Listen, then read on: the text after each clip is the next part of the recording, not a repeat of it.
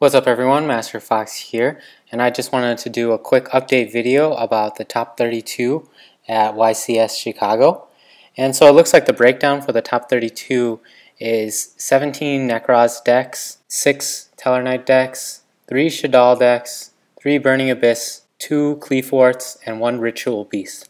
So it looks like, according to the ratios of the top 32, I think I was pretty spot on for my top 8 predictions, because it looks like about half of the top 32 is Necroz, and about a quarter of it is Tellarknight, which were my top 2 predictions, and the rest of it is kind of filled out by the other big decks.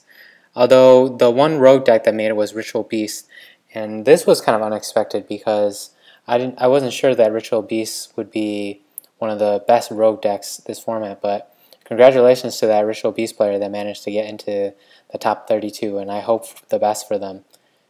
I was kind of surprised that there are no other rogue decks. Like, I was expecting Masked Heroes to at least make it into the top 32, but you never know with some of these things.